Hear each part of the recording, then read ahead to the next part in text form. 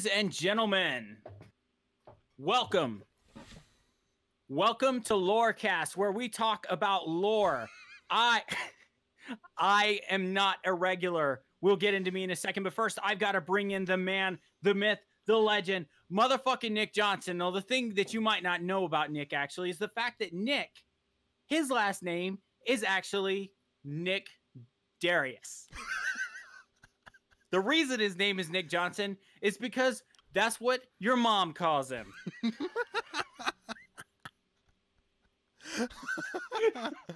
Thank you. Thank you for Nick that. That was Big Fat Johnson. Oh my gosh. Oh my gosh.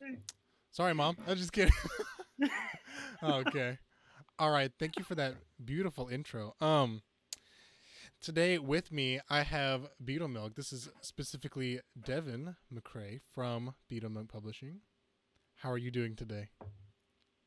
Well, I'm okay. I'm a little bit questionable about how many dick jokes I can put in one stream on Twitch. A lot. All Oh right. my gosh. Challenge accepted, man. Challenge accepted, but I know it's going to be hard.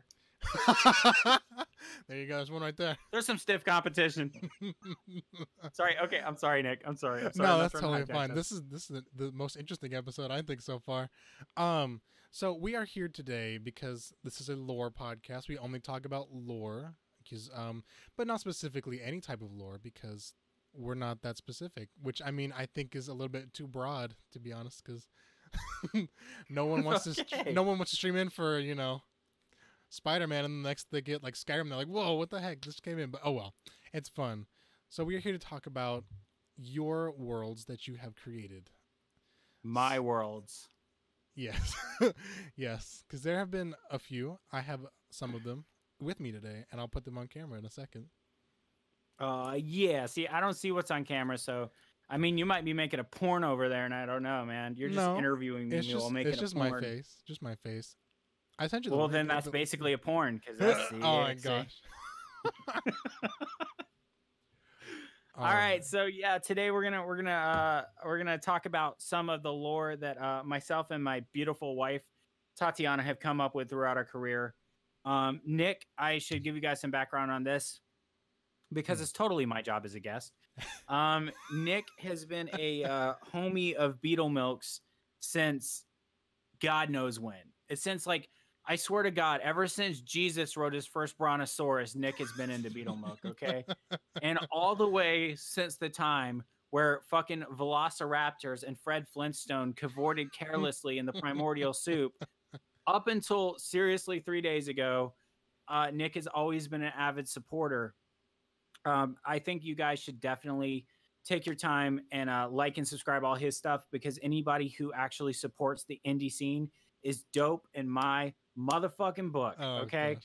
And it's a pretty short book. It's like Dr. Seuss without the poetry. Oh, okay. Gosh. But it's good times. It's good times. So we could maybe maybe like a little background first, like where I met you, because and maybe I'll give my side. I don't know. We have an hour, so it's a long time. For anybody who's listening or watching on any other thing, the links are in the general channel in the Discord. Yeah. Yeah. Oh, from yours. Yeah, and mine too. Maybe. Because I'm on Instagram Live and people are like talking to me and then they're like dipping out as soon as they realize I'm not talking back. Oh gosh, they're like this guy. I'm like doing a motherfucking interview and stuff, you know what I mean? So I met you guys first at one of the Atlanta comic conventions. I believe it was one in February, so it wasn't the big one. But it was definitely one of the first ones of the year, probably 2017, I think. Because I think you had Psycho Babble 1 out, maybe 2. I think when we did that first convention, I think it was just 1, and then we had like the free maps that we were giving away with purchases and stuff. And did you get that map? Did you get your copy? I don't remember the map. I remember I bought some original art from you, and then BeetleMilk or Psycho Babble 1, and then the T-shirt. Was it the second con we introduced maps? I honestly, that whole time frame was such a whirlwind. When me and Tatiana, I'm totally serious. Like me and Tatiana were scared to death of like doing conventions, and then like we kind of grew up a little bit and got better at it. But yeah, so Atlanta Comic Con the small one was kind of where we cut our teeth, though. And Mm. so, yeah, please continue your lovely, beautiful origin story. So that's where I met them. And you guys were like right towards the front, so it was like the first thing I saw was like this nice pastel colors, and then you were very charismatic and pulled me in, and you're like, "Hey, what can I get you?" And I was like, "I like comics. Let me buy this." That's when you guys were the first ones I really spent money on to get someone else's original story, because I was like, it was like right then and there I decided, hey, I'm the original Nick Show. You know, I could do someone else's original art and present it to other people. Yeah, it's your show. You do whatever you want to do. You guys were the only ones I did so far. And it's much appreciated. It was beautiful. I loved it. Me and Tatiana were so happy when we saw it. That was so low quality. This is a lot better quality. I have a lot more expensive equipment laying around here. I'm gonna have to go back and watch this after, so I can just like totally like get off on the sound of my voice. Like, God, Devin, you sound so sexy. Absolutely. Absolutely. And then let's see. So I had talked to you guys in between there a little bit, met some other creators, and then the next time I saw you guys in person was at MomoCon.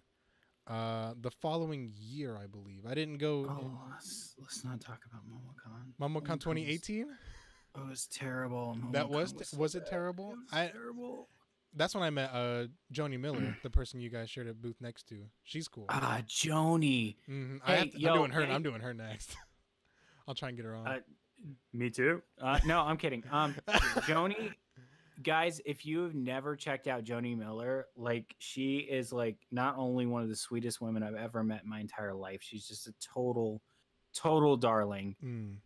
She's also an incredibly talented artist, and I have tried to get her to work with BeetleMilk, and she just ain't having it. She's like y'all ain't cool enough yet. Like, give it a few more years. Like, get a few more drug charges underneath. I'm totally kidding. Gosh. I'm totally kidding. There are no drug charges in BeetleMilk yet. Yet. But no. So you met Joni Miller, who was sitting next to us, and she's just an absolute darling. Joni Miller's amazing. So high five to her. Absolutely. Wherever she is. I found her Patreon. There we go. Dude, she's amazing. She did a collected edition of her main book, Apotheosis or Apotheosis. She did a collected edition. We actually got that shit day one. Like, nice. We pre-ordered. Wow. Like, because we're homies. We fucking love her.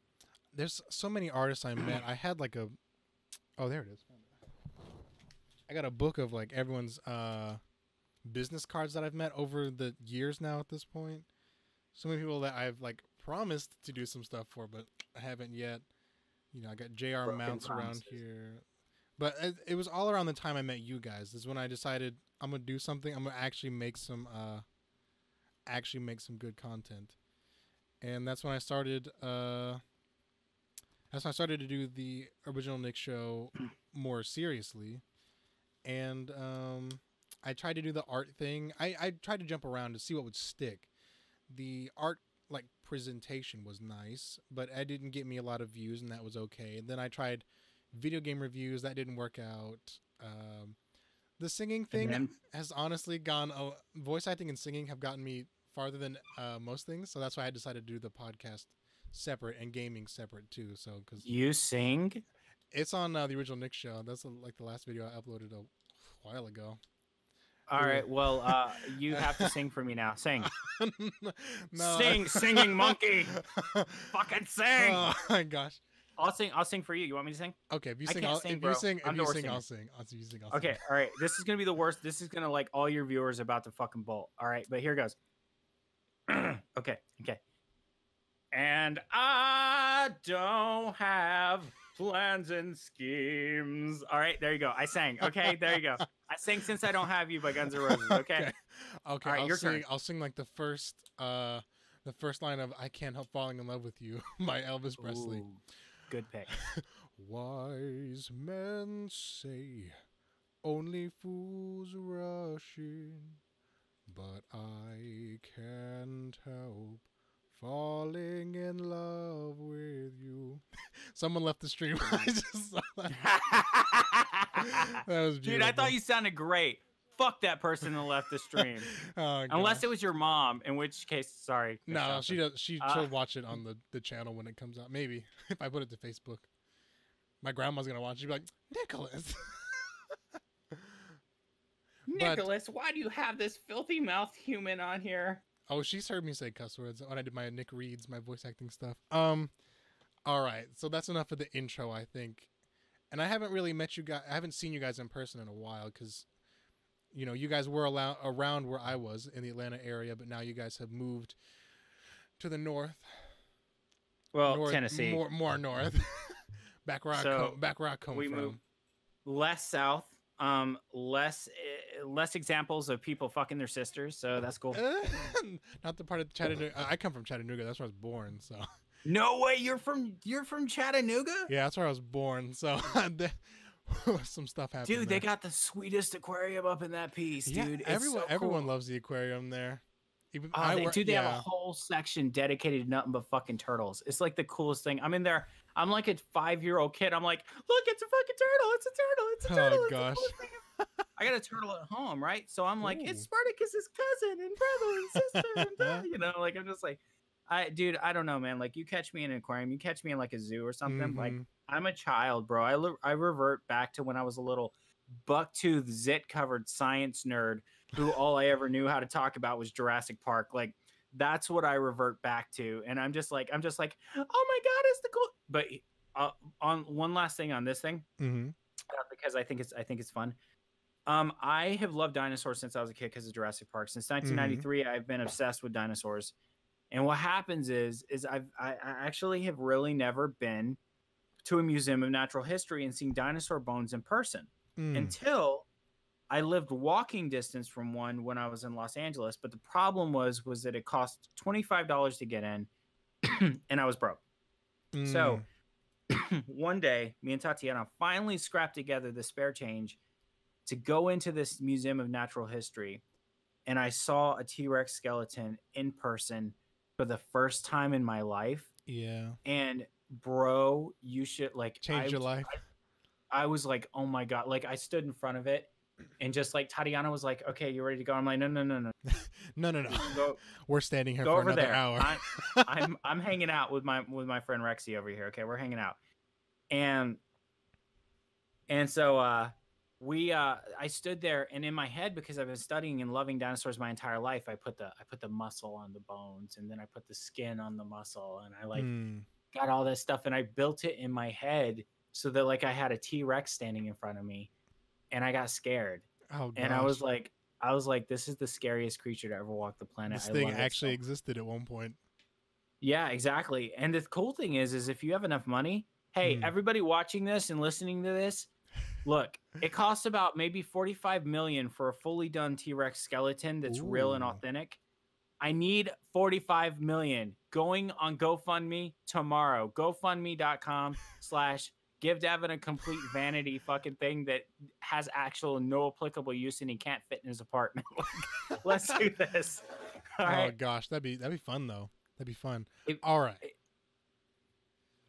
You go ahead. You can finish real quick.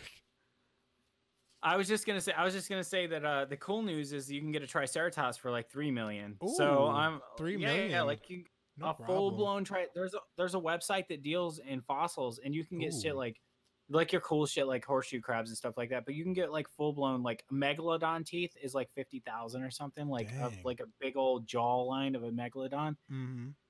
It's like, shouldn't this shit be in a museum? Like, but sure, give it to me. I'll take it. I'll rock the megalodon teeth. When people come over and they talk shit about my comics, I'll just fucking put their head in it and just like snap it down. And... Be like, you want to talk about my comics again? Yeah. Then you don't like them? Not, because your head just fucking rolled down my solid marble floor. It's like, you know, like with my Grecian pillars straight from Athens. Yeah, those weren't in a museum either. They should have been. Oh my gosh. Oh, And hey, before you leave, make sure to like actually get inside King Tut's sarcophagus. Like it's like super cool, and like seriously, I don't know. The insulation is just wonderful. It's super hot outside, but for some reason, King Tut had like expert cooling back in Egypt. Like I'm just like I'm into Nice. this. Let's party. His body's in there, so make sure to shift it over. Okay. All right.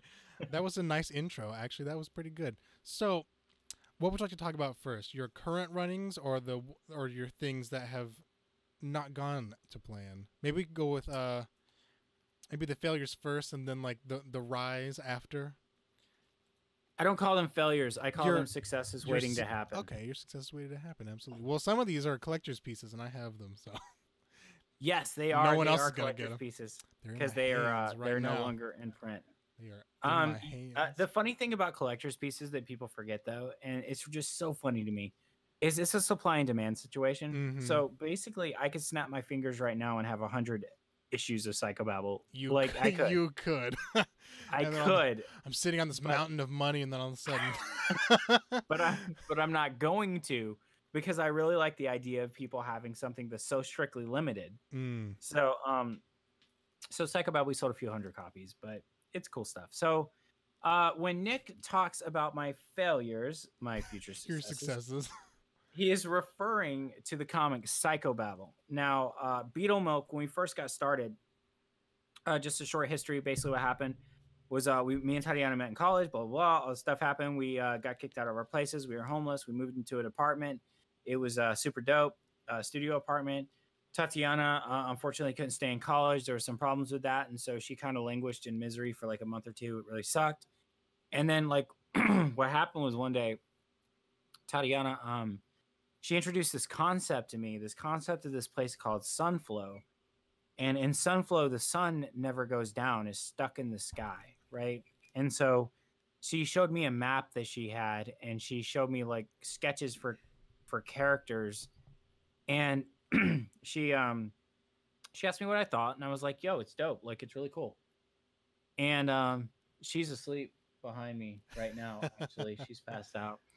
But I was like, it's really dope, and so I kind of was like, cool, so make a comic. She's like, I want to make a comic. I was like, make a comic. She's like, no, I want to make a comic, and I want you to write it. Oh. And I was like, how the fuck am I supposed to write a comic? I've never written a comic. I don't know shit about writing comics. Like, but you got to understand, I'd only been with her for maybe, God, it had to have been 6 months at this point. By the way, next month on the 10th, we're celebrating 6 years. Oh, congratulations. Yes. Wow. Thank you. It's been a pretty cool 6 years. But we hadn't been together very long at this point. And so, like, just like put yourself in my shoes, Nick. Mm-hmm, you got this really attractive woman who, for some reason, lives with you and likes you and hangs out with you. I know, right? And she's like, okay, let's do something together to spend time together that you're completely unqualified to do on every level. Let's do that. So my dumb ass, I'm like, okay. Oh my gosh. But the thing is that I found that I actually do have a knack for writing, and I'm very proud of it, and I'm proud of what we made together. And so it started out like we. Okay, so I'm gonna kind of divert from the history a little bit and kind of give you guys. Actually, I want to give you a lesson in writing because I think it's like the most important thing ever. So, like anybody who's trying to write anything, listen up. If it's fiction. All great fiction is based around one of two things, okay? And you can see it in pretty much any great fiction. It's either based on a question or it's based on a scenario. One scenario that you build the rest of the book around, okay? So, Psycho Babble was based on a question. And that question is, if there is a God, do you want to meet them? Okay, that was the question that the entire comic was built around. And so we told the story in a weird way. And what it was actually the main story happened in interludes. Like the main plot drivers were done in interludes. And then like the other stuff was meant to be kind of just like its own story. So they're like two interwoven storylines, but then they all collide at the end. And we got 4 issues in, and we realized that there were a lot of continuity problems, and we retconned some stuff. And we were like, dude, if we were to retcon stuff in the first 4 issues, like, we maybe need to work on our mythology a little bit. So, but it was a very interesting question to answer, and um, the god that we created to answer that question, Ziggy, was a very fascinating character, and we made him ruthless. Like, he killed indiscriminately. Like, he was just like a total douchebag. He was a cat, and Ziggy was based on a real cat. Like, Ziggy is based on Tatiana's actual no shit real life cat. So it's really cool. But it it's just really it's hard to explain exactly how it all came about. But what I can tell you about it is that it was all based around that fundamental question. And I don't know if I've told you, Nick, but we're actually since then I've written other comics. I've written 3 other comics since then, and they're all going to see release pretty soon, hopefully, if fucking artists working on them will finish my assets. And we're gonna so I've got a little bit more experience at it. So me and Tatiana sat down not too long ago, and we were like, yo, actually, I'm kind of getting ahead of myself, because you guys are hearing about this stuff. You don't even know what Psycho Babble is about. Psycho Babble is about a group of animals. They're anthropomorphic, and they live in a world with anthropomorphic animals, and they basically catch the attention of Ziggy, the cat god, and they also have to deal with socio-political issues like the termites, who are the police, and the police force is incredibly corrupt. And they have to deal with all these different forces. And the eventual end goal of the comic was actually to give them godhood. So that's what it all was leading up to, was this final showdown with Ziggy and the Star Eater, who, spoiler alert, was Aurelius, Ziggy's brother, was the Star Eater who corrupted Oliver. And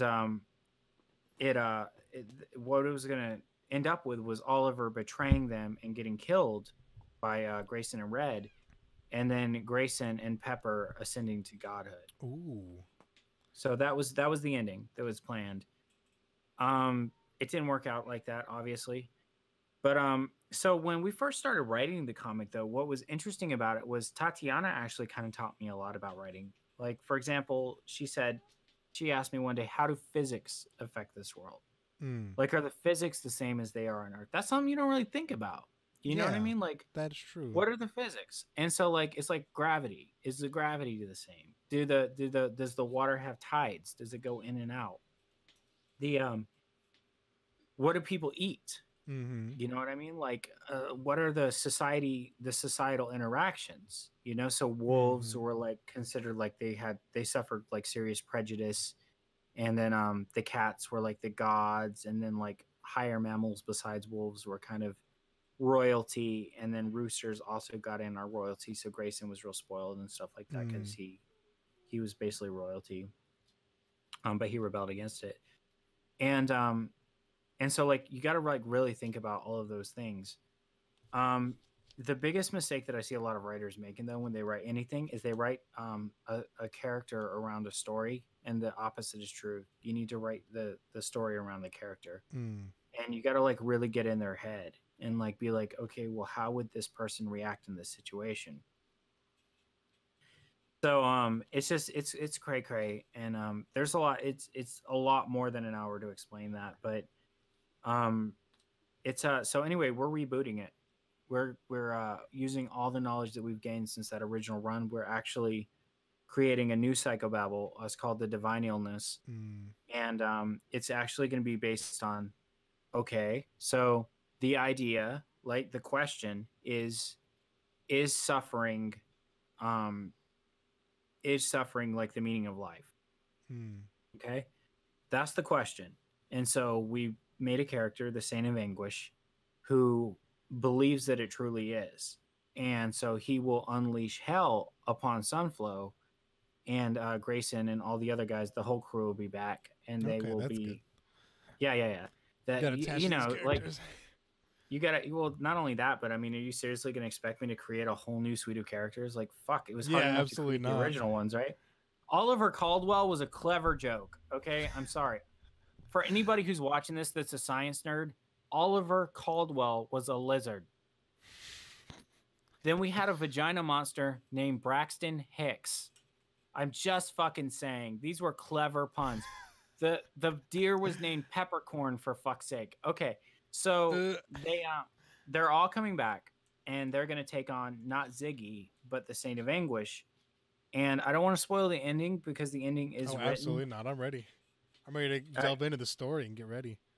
Then you have to come back. Okay. See, if you don't spoil it, you have to come back, and you get to be on again. I'll come back. I mean, I'll come back anytime. I'll come back every week you want me to. Your other co-hosts will probably get annoyed with me, but I mean, I'll hang out. I don't care.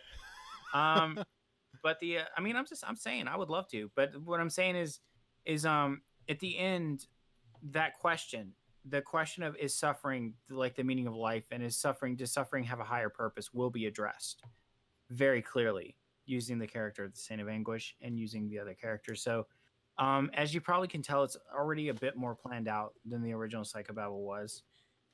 And it's going to be a lot of fun. And we've already got the first issue drafted. Tatiana's just got to finish the assets, but she's like got super high artistic ambitions for it. Like she wants every frame to be its own work of art. So it takes longer.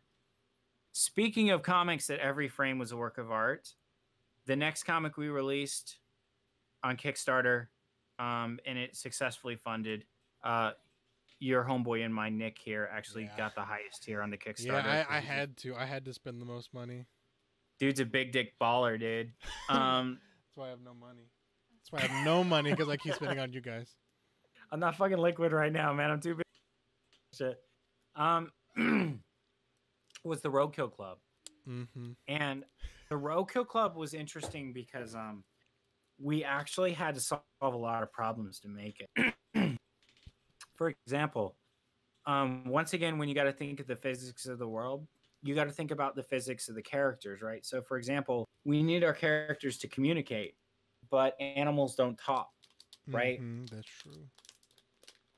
So to give you dudes a quick synopsis, basically what Roadkill Club was about was the spirit of the forest in the back roads of Georgia was having a problem with somebody in a red truck running over animals intentionally.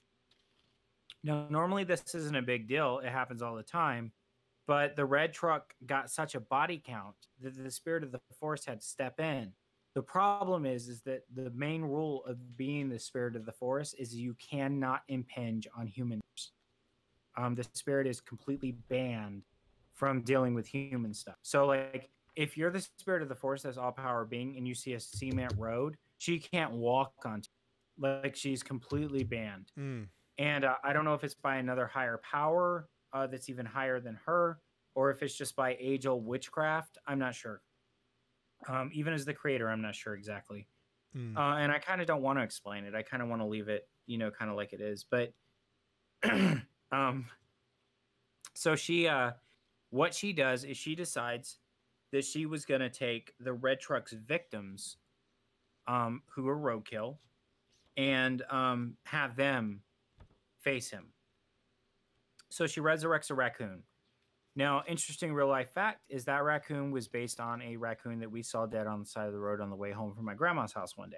That raccoon actually existed, and he was a chub chub, and our raccoon was a chub chub in the comic. And so wherever that raccoon is in whatever afterlife, I hope he appreciates being immortalized in a comic.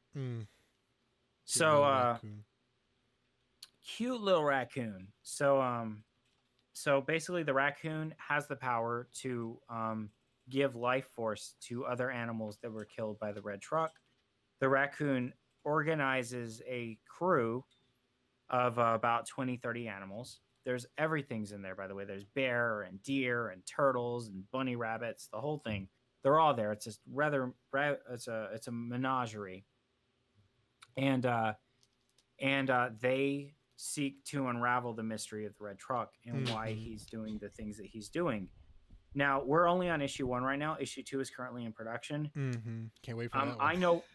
I know why the red truck's doing it already, of course. But what I can tell you about it is that at the end of issue 1, the last thing you see in the entire issue is a child who is dead.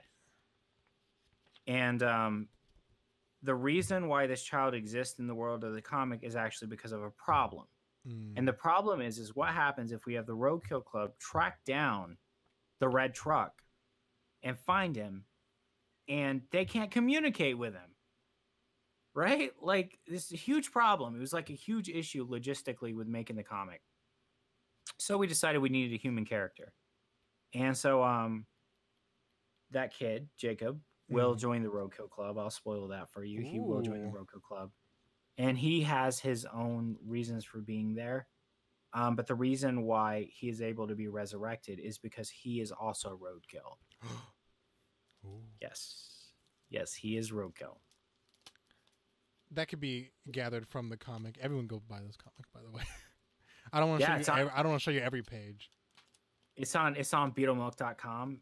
It's for sale right now. You can go buy it. The Roadkill Club, which is a Kickstarter success story, and it's just it's a lot of fun, and I like it a lot. But actually, I got a funny story about it. So the Roadkill Club, because it mostly does with animals, we decided that the animals, once again, solving logistical problems on the spot, we decided that the animals were going to speak in the language of the dead. And the language of the dead is essentially emoji, okay? Or hieroglyphs. So what happens is at my old job, I bring in the issue of the Roadkill Club because I'm like proud, right? Like I made this, like, you know, I'm proud. So somebody takes a look at it and they're flipping through it and they're like, oh, the art's amazing. That's really cool. And I'm like, yeah, my wife drew it. And they're like, oh, cool. What'd you do? And I was like, I wrote it. And so they like look through it and they're like, what do you mean wrote? What do you mean? Because there's like no dialogue, right? Because apparently story doesn't mean shit. Apparently, as long as I have a bunch of animals running around. Oh my gosh. Dude, that kind of hit me where it hurt a little bit. I was like, oh man, like, okay, fine. I'll put dialogue in the next one. Jesus Christ. Nah, you don't have to. The one I'm really looking forward to, though, is actually Disco Infernal, which Brian Melgar it's his. Like, he created the main character Elagos, who's a demon, who's like so sweet and nice that Satan kicks him out of hell to learn how to be like, this is literally like, this is in production. Satan kicks him out of hell to learn how to be wicked. And so in order to give him lessons on how to be wicked, Elagos is sent to the only place on earth that you really could learn that really well. And that is, of course, New Jersey. So the comic takes place in New Jersey, and the Jersey Devil is Elagos's boss at Scrubway, right? So Elagos, he works at Scrubway because he's got to make a living, and he gets in a bunch of misadventures. The cool thing about Disco Infernal that I'm really looking forward to you guys seeing, though, is that it's not a kid's comic. It's very, very, very adult. In the first episode, a pedophile tries to rape him. Because Elagos is he's the size of a kid, but he's an adult, but he's the size of a kid. And dude doesn't understand the concept of pants, so he's always naked. So freaking a pedophile, Pedro the pedophile tries to rape him. And Elagos, I'm just gonna spoil this one part. Elagos straight up pukes lava on him and dissolves him from the waist down. Oh my gosh, I'm ready for this. It's vicious, dude. It's so vicious. And the funny thing is like when we first started writing it, we decided that it was going to be very, very adult. But even despite that, I still had jokes get cut for being too offensive. Like I was like, come on.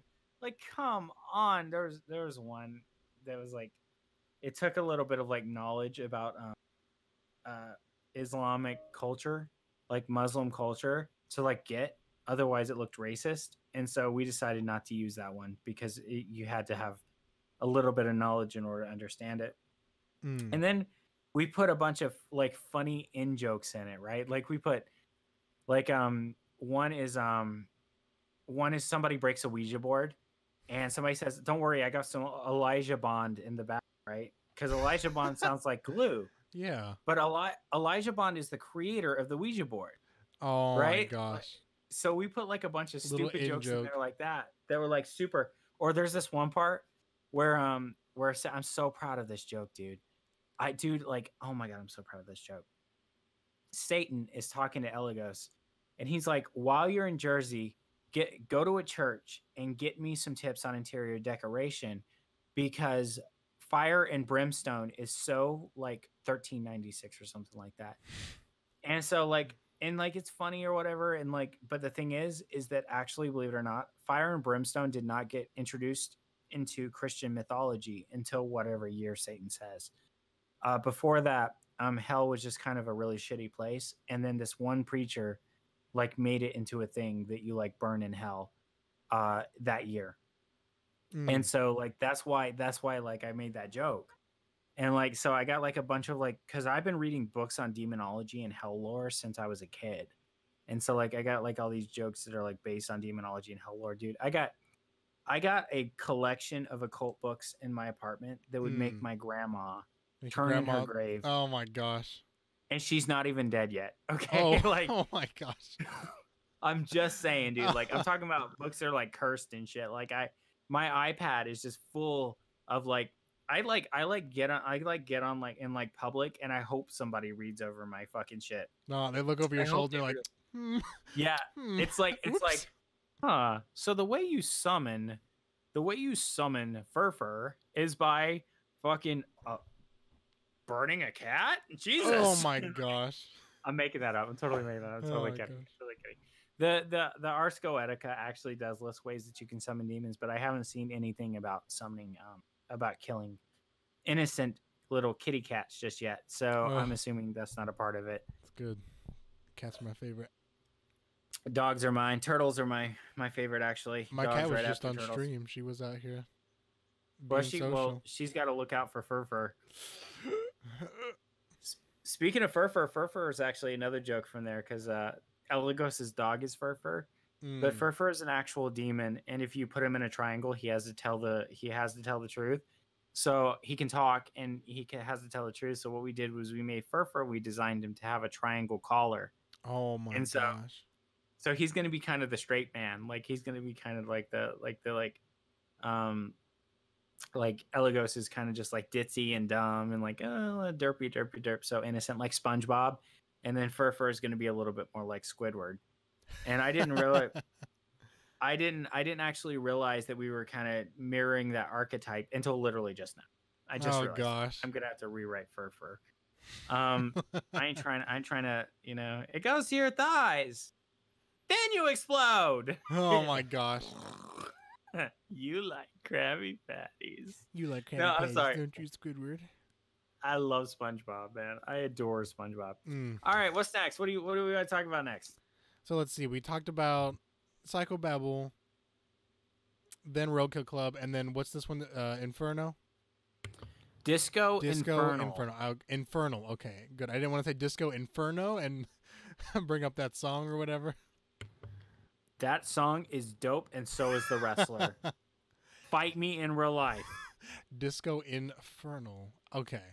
Do you have anything else in the works? I have on camera some of your dessert beetle pins. I have the cake one. It's really cute. Oh my god, okay. So basically, what happened, guys, was we were doing these comics and stuff, and it was cool, and we were doing conventions, making a little bit of spare change and shit. But online, like, nobody knew who we were, and nobody liked us, and nobody wanted to play with Wampus. So what happened was we did this Kickstarter for dessert beetles, which Nick is showing off allegedly. I'm not looking it's at right the here. stream right now. It's in my hand. We had this Kickstarter, and it failed so hard. It felt like, guys, we got owned. We got roasted. Like, Kickstarter collectively said, "Oh, well, there's this new pocket pussy coming out, so we're gonna fund that, and fuck y'all and your stupid fucking dessert beetles." And so what happened was after that happened, me and Tatiana sat down and had a real talk, and that real talk was about quitting. I didn't know you guys were that close. Yeah, dude, we were on the brink. Because like, you got to understand, like, we both spend all of our extra money.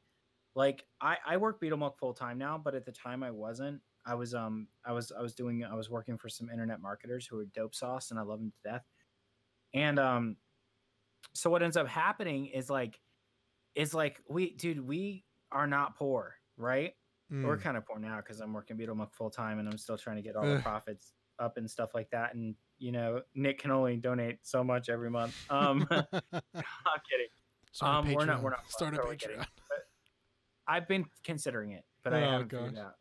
We'll talk about that later. But you'd have me on there. I have a Patreon. No one's. Yeah. You're talking about the old Patreon. Yeah. See, that doesn't work. But that's true. What happened is we were seriously considering quitting, and because we dump all of our money into BeetleMilk, right? When you guys, you got to understand that run of dessert beetles cost like $500-$600 to make. Okay, like it was a lot of money. That is not chump change when you're just an indie group just trying to get your name out there. So we made it. We made the dessert beetles.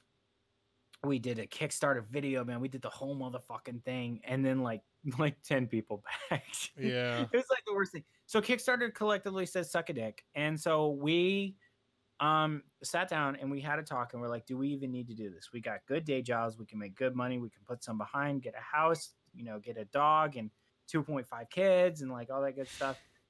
Maybe not the kids, but the rest of it. We can abduct 2.5 kids and live with them until the cops find us. What happened was I had an idea, and that idea was to turn our focus to something I found infinitely more interesting than bugs, and that was occult stuff. And so now we sell like fucking voodoo shirts and Satanist shirts. I've got your tarot. I have one of your tarot cards here. I'm gonna show that off. Yeah, the holographic tarot cards. The cool thing about the tarot cards is we actually decided to give them away free with every order. Nick did not buy that; he got it free with his order, and we give them away. And that is not cheap, by the way, but it's a long-term investment in our fans because we think that fans will catch on and want to get an entire deck of holographic cards. So. Yeah, I wish. I'll buy the whole pack when you put them up. Well, we will put out a whole pack, but it won't be a holographic.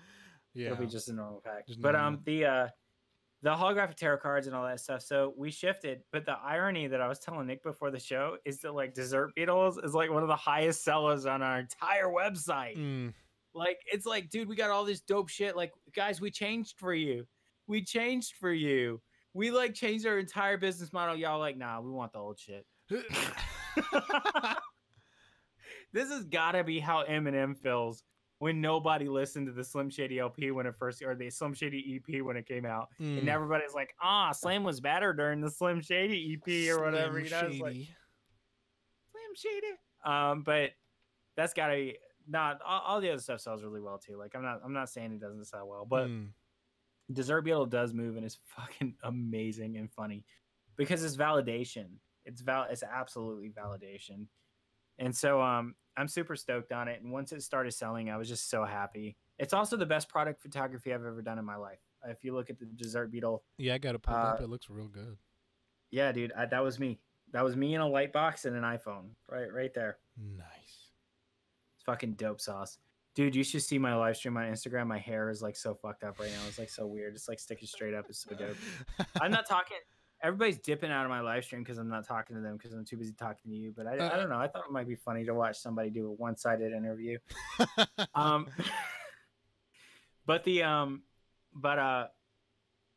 No, it's just cray, man. I don't know. Like the whole thing's just.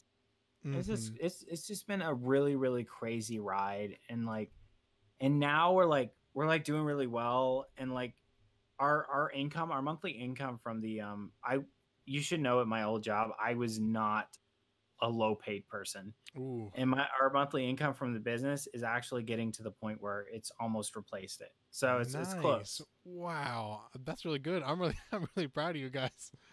Thank you. I'm very proud as well. I'm pretty stoked on it, to be honest with you. I'm glad to be a small, tiny little part of it. You are not a tiny part of it at all. That's not true. Mailing that's you hundreds of dollars. Yeah, just fucking just shoot it over, man. Just buy everything on the site, my dude. Like not only does your girlfriend need some BeetleMilk swag, but your mom needs some BeetleMilk swag.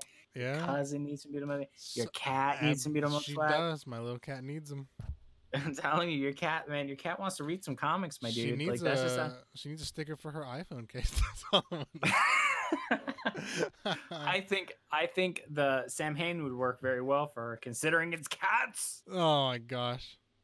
But by the way, I pronounced that incorrectly. I think it's like Sam Ween or something. I don't know. Mm.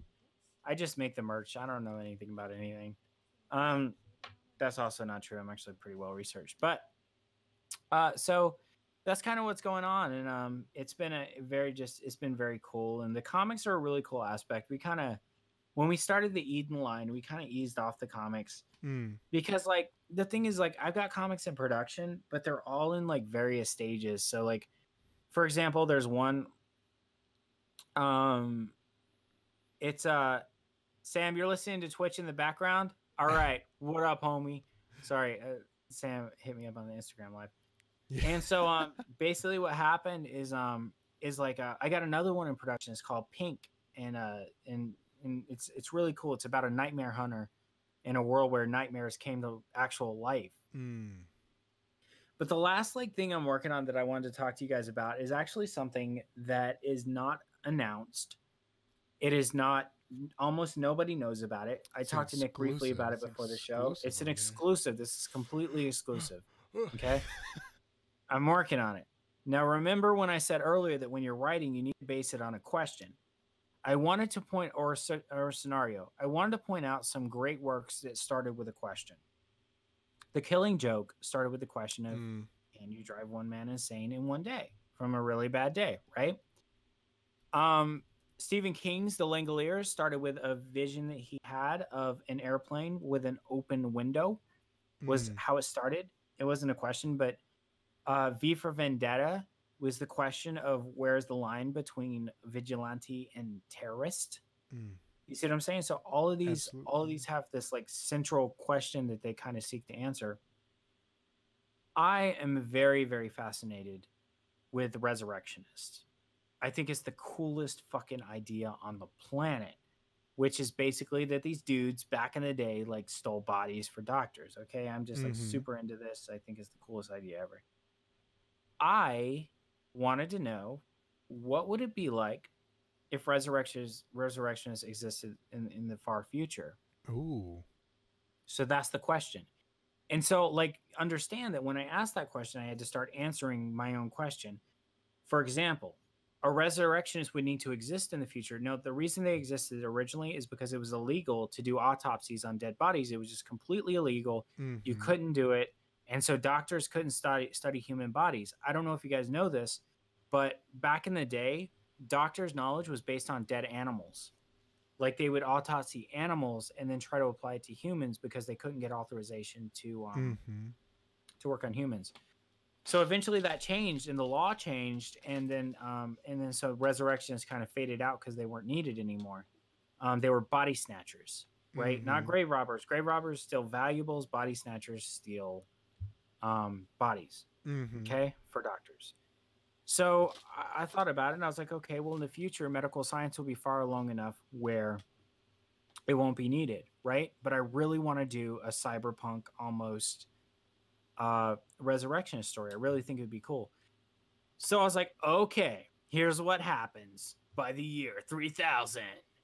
All rare earth metals have been mined. Okay, so basically what happens is we start putting cybernetics in our body and then we run out of metal.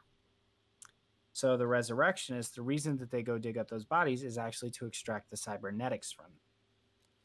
You see what I'm saying? So that's why they're needed, right? That's why there's a resurgence in it, because they need to get the components. And we're already seeing that, by the way, in our modern world. It's not too far-fetched. We're already seeing it with like iPods. They stopped making iPod Classics because it contained rare earth metals that you just can't find anymore. You see what I'm saying? Yeah. So starting answering questions like that, and then you start getting into this. So that's like the overworld stuff, right? Like the kind of like the environmental stuff. And then you start getting into questions like, what does the world look like? What does your city look like? Who is the character? What is their personality? My resurrectionist is going to be a day one resurrectionist on his first body snatching. Ooh. Yeah, it's gonna be his first one, and it's gonna go horribly, terribly wrong. I like that. And, that sounds good. It's cool. It's a great way to set it up. Like he's gonna like use like futuristic tools to like open up the you know, the sealed coffin, because in the future they learn ways to seal coffins really well, where you don't have to worry about the worms because people are so scared of being eaten by worms. So like it's like, dude, so he's gonna use that shit and it's gonna be like all futuristic and shit, and you're gonna get a real good view of like the world. And then you're gonna and then he's gonna it's just completely fuck up. It's gonna be great. It's gonna be dope. Had another idea about I was gonna call it Neon God. I dropped this, but it was called Neon God, and it was about an atheist who started a religion just to prove that there is no such thing as God. Then I, an atheist, started a cult, and I'm gonna prove one day that maybe there's a God. Like, I don't know, like maybe. I'm kind of leaning more agnosticism these days. Neon, I got about 4 chapters into Neon before I realized it was very, very, very cynical, and actually would provide almost no value to anybody. It would sound like a pissed off atheist ranting against religion. So I decided to scrap that specific project. But as anybody who's listening to this can see, as a creator, I've got like 6 projects in various stages of completion, but of all of them, only 2 have ever seen the light of day. You know, and that's another thing too, is people create their first thing and it's their baby. Yeah. And it's like the coolest thing ever, and the entire world needs to see it. And I'm the next J.K. Rowling. I'm the next Stephen King. And bro, like, get 3 concepts in before you start publishing. Like just wait a second. Hold your motherfucking horses. Like, because like that first concept, chances are it sucks.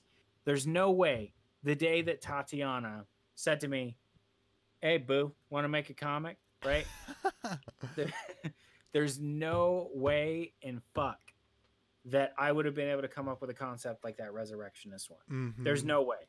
It's just not possible. Yeah. So what you got for me?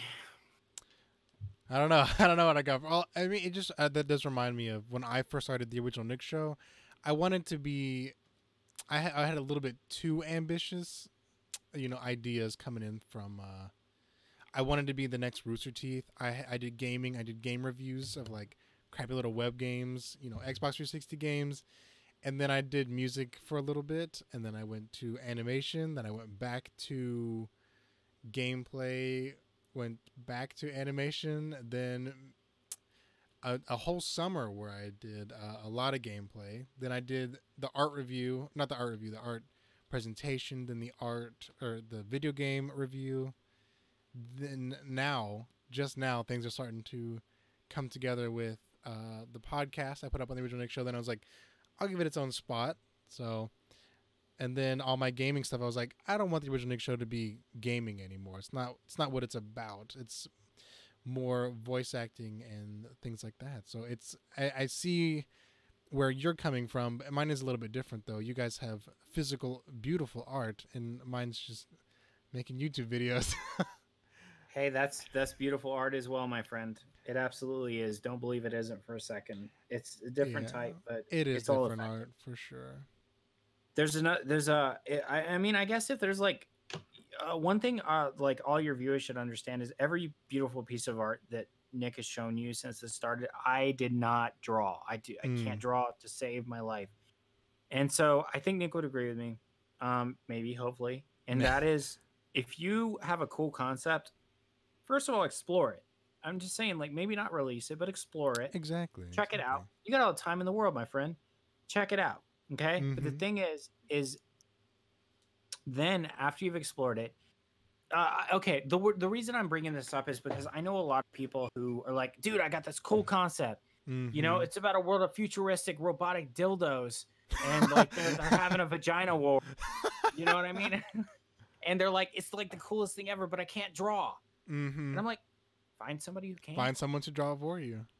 Yeah, and then pay them. Like, is it that difficult a concept? Like, come on, like, exactly. Like, just find somebody who wants to draw cybernetic robotic dildo monsters. Like, make it happen. Like, it's not that big a deal. And I try to tell people that all the time. Like, I can't draw, so I found somebody who can draw. I just happen to be married to her. But and then like I found other people that can draw to work on other projects. And now I'm like a drawing kingpin who can't draw a fucking straight line. Oh like, my I'm gosh. like, I'm like known for like the art my company puts out, and like, dude, I can barely draw a stick figure. I'm like, it's like the greatest thing in the world. And that's one key takeaway that I would give people is if you got a cool concept, find people to help you execute it, because rolling solo is just crazy. Mm-hmm. So like Nick has co-hosts on Lorecast, I do. right? That's why it's so not successful, but it's more coherent than what all my other stuff has been. Exactly. Because like Mm-hmm. having other people, like it helps, like other humans, like people want to like own their shit like super hard, and Yeah, but they forget that Rebecca Sugar has an entire team making exactly. Steven Universe. You know what I mean? Like, Mm-hmm. and that they have like Adventure Time, like, you know, old buddy, what's his name? The old Pendleton buddy from Ward. Adventure. Pendleton Ward gets all the credit, but Yeah, they have big writers meetings where they all come up with ideas together. Like it's not like Pendleton Ward came up with the entire series front to back. Like he probably didn't even design the anime. Well, maybe he did. Pendleton Ward's very talented. but We'll see how it goes.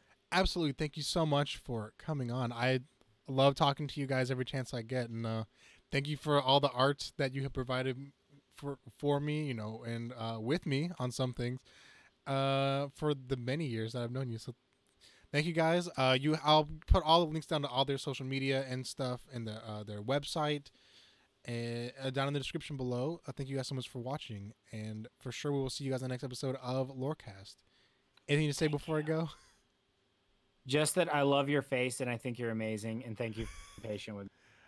All right, thank you so much. We'll see you guys next Sunday, I believe. So thank you guys.